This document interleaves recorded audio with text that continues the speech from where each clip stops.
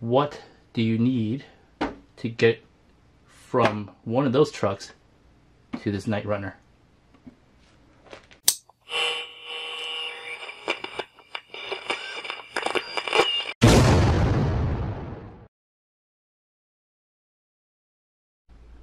Hey guys, welcome back to Revolution XRC. Today we're going to do an unboxing of the new Element Enduro Knightrunner.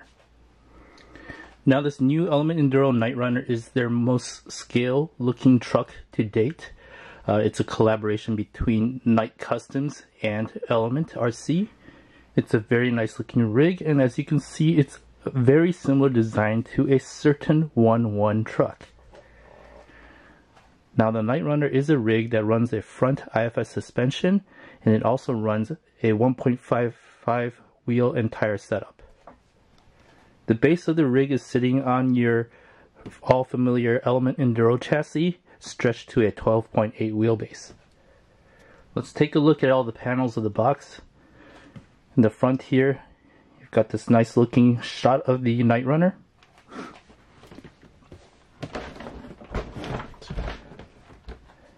Right here on this panel, you see some features of the rig.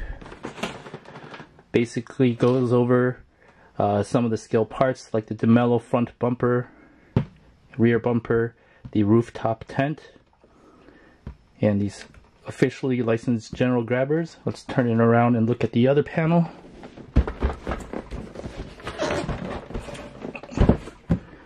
Some of the chassis features of the truck. Here we see the steering rack for the IFS suspension, steering blocks, the nice Element Enduro shocks. I think these are one of the best shocks out there for these rigs. Of course, here more about the IFS, the 5-slot reading motor, pretty smooth for a stock motor, and their SC480X ESC. Let's take a look at the rear of the box. Just another shot of the Knightrunner. And of course, now we take a look at the bottom.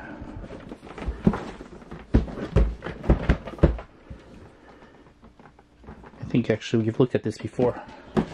Sides. So the side panels, just another shot of the Knightrunner.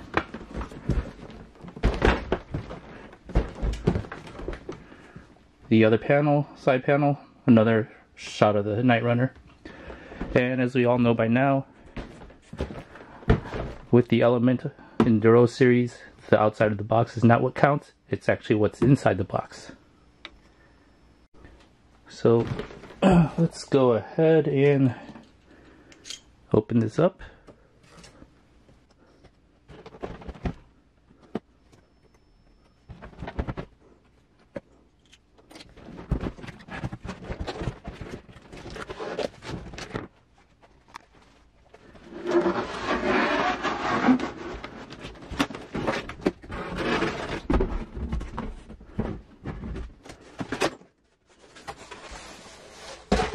Now that's looking like a beauty.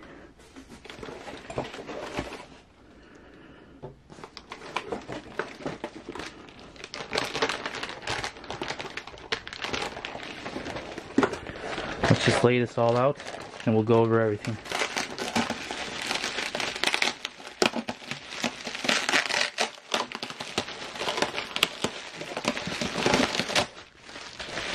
Alright, before you take a closer look at the rig, let's take a quick look at what's inside the box. Alright, like all the other Element Enduro boxes, the inside of this Knightrunner box is a hanger, probably in theme with their Area 51 theme.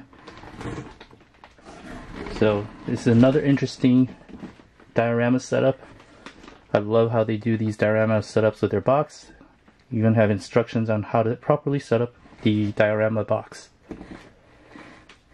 So definitely one of the nicer features of the Element Enduro series. Right there. So really cool. That being said, I will open up that box later and set it up. But for right now, we're going to look at the rest of the truck inside an ecto box. One thing I want to point out before we move on, this bag of hardware was taped to the inside of the box. Make sure you do not miss that when you get your Knightrunner. Alright, so let's go over what was included with this Knightrunner RTR. First thing off, if you own any Element Enduros, you'll be already familiar with this radio, EXP130. Pretty decent for an RTR radio. Works pretty well. It's a 3-channel radio, so it's got a 3rd channel right here as well.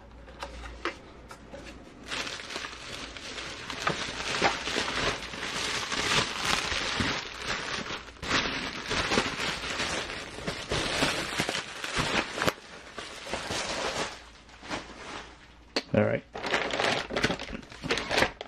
Once again, this hardware was taped to the inside of the box. Make sure you don't forget that. So, check the box. You've got your decals and instructions right here.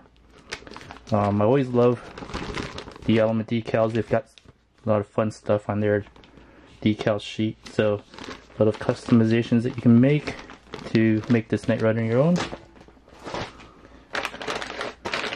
Got a bag of parts. Now, looking at this is the rooftop tent. So they come with the parts for the rooftop tent. You have to assemble these, and they don't come attached to the truck already, but they have the parts for you to do so. You also notice that they have the newer Delrin pivot balls. So they've upgraded their pivot balls for their rod ends, and these are the Delrin ones. They're white. Now, I did mention that this is an IFS rig, so it's got an IFS front suspension, but they do provide a solid axle housing for that front, but you still will need to buy the universal axles for the front. But you could reuse the ring and pinion. The ring and pinion are the same, and as you can see here, this is the overdrive gear. All the Element Enduro chassis have the Stealth X transmission with the capability for a 12% overdrive. They put the 6% in out of the box, but you can change it to the 12% or 11 point whatever, but rounding it up, it's 12%. And that's pretty much for the accessories. Now let's move on to the truck.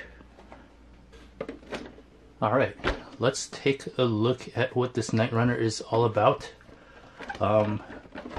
Basically, everything underneath this body should pretty much be available already. Should be pretty similar to the past Enduros. The newest thing being the body setup, as well as these Irvine wheels right here. These Irvine wheels, stock wheels, are really nice, and these actually might be the first stock wheels I would leave on the truck. Usually the wheels are the first thing I would replace, but I'm really liking or digging this setup right here.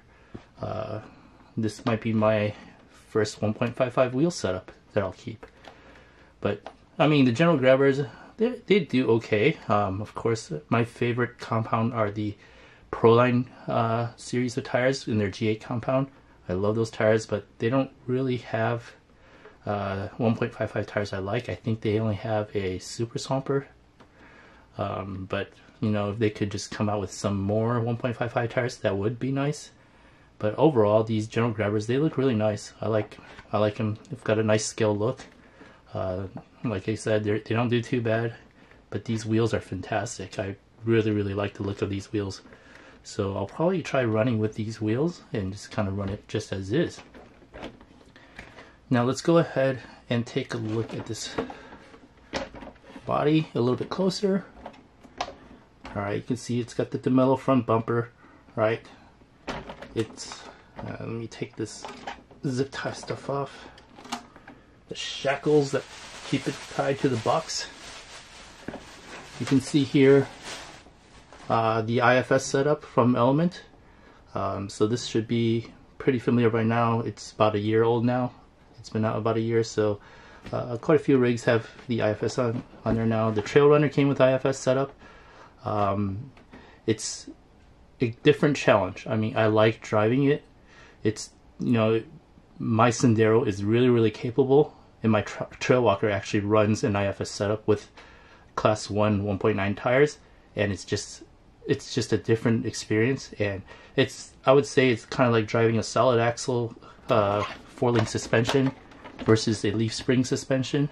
Kind of in that manner, the IFS front is definitely a different challenge and gives you a different driving experience. So fun in its own way. You can see the side of the rig. So you can see the lines are really close to the 1.1 it's based off of. It's the rear. Looks like, there we go. Some Magnaflow exhaust right there. I don't know if you can see that. So we know the body is something new.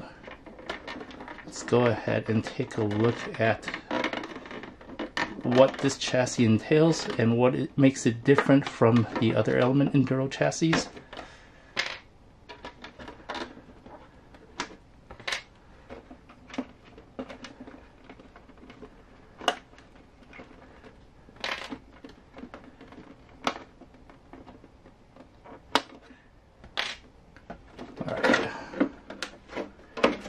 Again, just taking a look at the body. The body and cab are actually two separate pieces, so there is I guess a potential for running cab only, which would be kind of different. So a crew cab only with a different bed, I don't know. But definitely the potential here to run the cab only, so kind of nice that they made it two separate pieces. I like that, gives you some options. Molded mirrors right here, windshield wipers, molded front grille, and here these lights are decaled up on the outside, but if you notice on the inside they're not painted, and there's a reason for that. Knight Customs has provided 3D printed files for you to kind of completely scale out this rig as far as an interior, light buckets, a grill, some things for the roof or the expedition rack, and they've also actually got a different TRD skid for here, and they've also got a part to raise the IFS up a little bit higher for smaller size tires. It'll raise this up a little higher and it'll improve the angle of this front skid here. They've also got a part that kind of covers this whole area and just kind of smooths it all out, as well as this area right here. So I'll put a link to those Knight Customs files in the description of the video, and you can kind of take a look at what Knight Customs has available for it. But other than that, let's take a look at this chassis. So as you can see, it is your standard Element Enduro chassis with the IFS front, and the only other difference is it uses the links to extend the wheelbase to 12.8.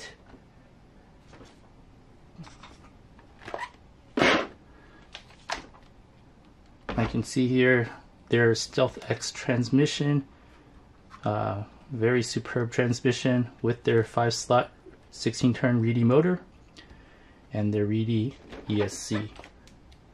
And it also does come with a longer battery tray, but out of the box it uses the shorty battery tray.